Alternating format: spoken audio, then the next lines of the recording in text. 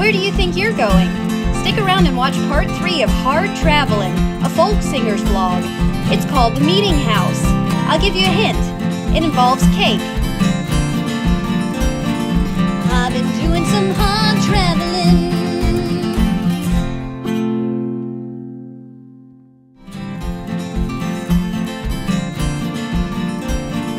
I've been doing some hard traveling.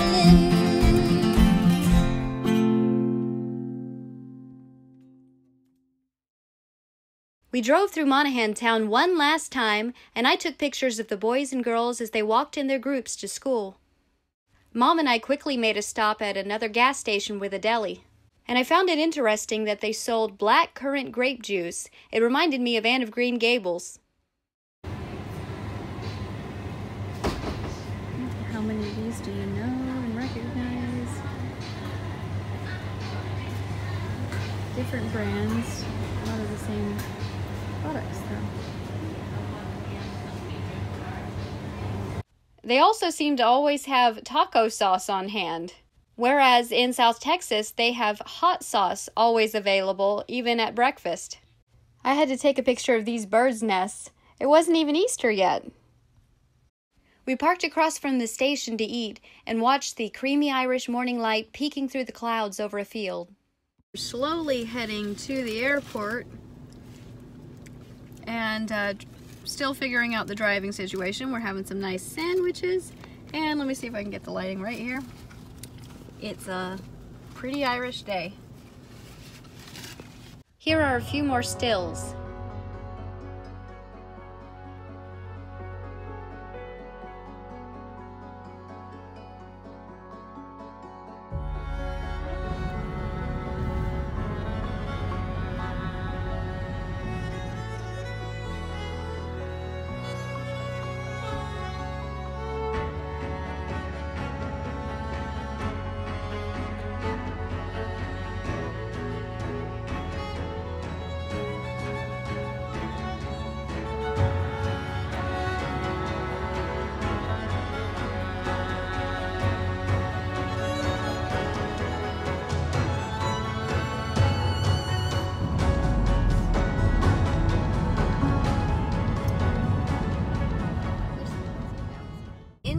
Dublin.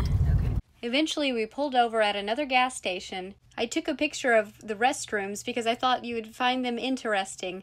They have wooden doors. The inside is very cold because there's no heating, and there's no hot water either. Ireland really roughs it. While Mom was watching the birds, as she likes to do, I was starting to think about a place to film a video. Across from the station was a beautiful bucolic scene, and I wondered if there was some way I could take a video with it. There was also an old church across the street called the Meeting House. When we got back on the road, we narrowly missed the turn-in for the church, but we had enough time to go in reverse and pull into the driveway. Mom said, just walk in and ask if you can play. Signs on the outside of the Meeting House let us know that it was no longer a church, but was instead repurposed as a bakery. However, it's a historic site, and there's a cemetery outside, and not much renovation changed the look of the church on the inside either. As I panned about the room, I thought this would be a great place to have an impromptu performance. This being one of those times when you might never have an opportunity to do this again, I walked over to a lady at the counter and rattled off, "I'm a musician from America. I'm heading back to Dublin. Could I play here?" She thought about it very briefly, and then responded, "May's well." We are at a place called the Meeting House. It's an old Presbyterian church that's been converted into a coffee shop. And I just went in and told them I'm from America. I'm heading back to Dublin, and that I would like to play in there. And they said, may as well. I was told I could either perform downstairs in the bakery or upstairs. It was a little loud down in the bakery, so I chose upstairs.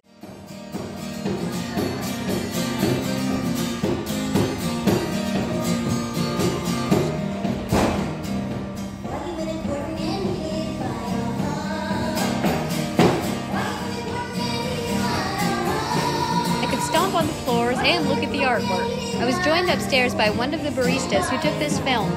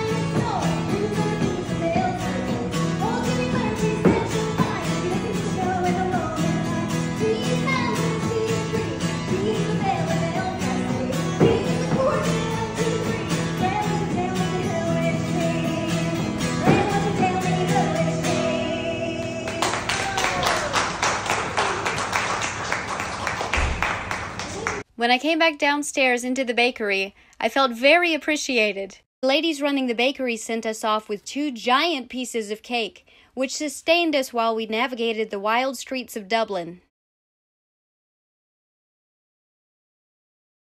We got back on the road and headed towards Dublin, and already it felt like nightfall was coming on.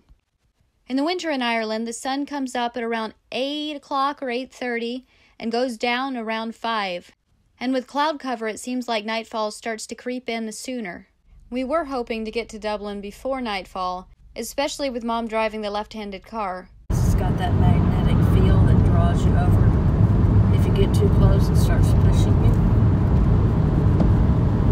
I had heard about that before.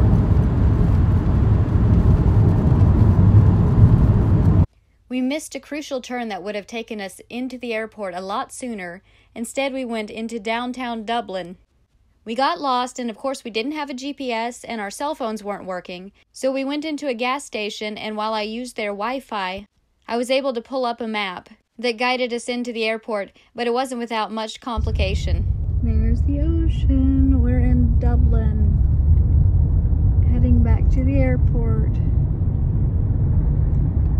We wound up having a difficult time getting through the neighborhoods of Dublin. The streets are so skinny, and there's so many pedestrians and bikers and dog walkers. Even with our tiny little Volkswagen Golf, it felt difficult to squeeze in. Poor Mom was having to deal with me exclaiming, "You're so close! Oh, you're gonna hit it!" And eventually we did connect with the side mirror on a lady's car. She wasn't real pleased. And I simply rolled down my window and said, "I'm sorry, we are Americans." There was no real harm done. Mom and I have been driving through Dublin in the dark, and she has to drive on the wrong side of the car. And here's all I have to say.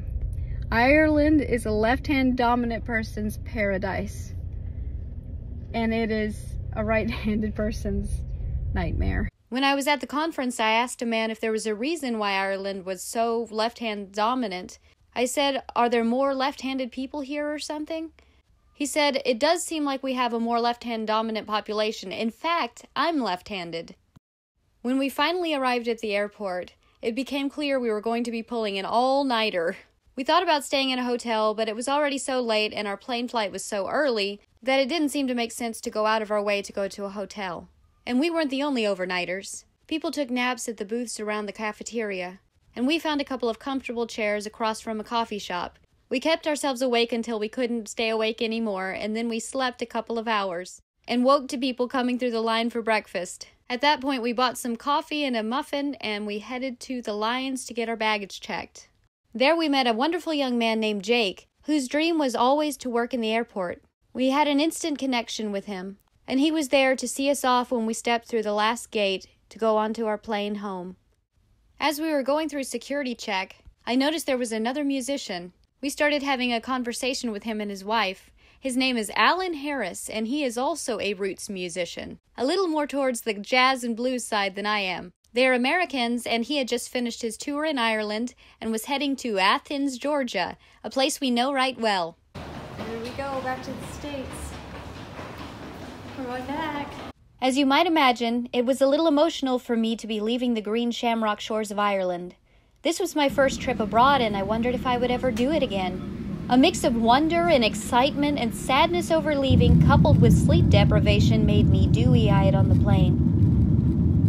That view from the airplane window was, once again, very profound. I viewed old Ireland in its essence, with its clear-cut divisions of farmland like a faceted emerald. That emotion spilled over in a song of gratitude to God for giving me the opportunity to see this land, and I hope to give the song as a gift to true fans who supported the trip once I'm finished writing it. Here's a little bit of it.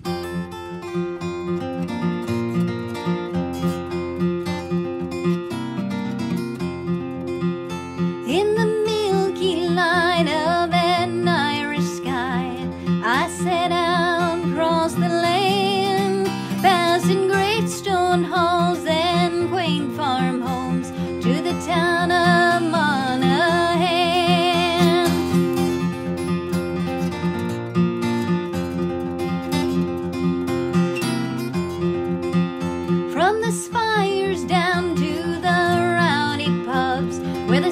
ovations last all night. Musicians bray their honest songs till the edge of morning light. Thank you for taking me across the sea, across the sea, across the sea. Thank you for taking me across the sea to that old emerald shore. This conference was, for me, the beginning of my journeys abroad. It was my first big step to expanding my reach into other countries. I want to thank all of you true fans who supported this trip. I couldn't have made it to Monaghan without you.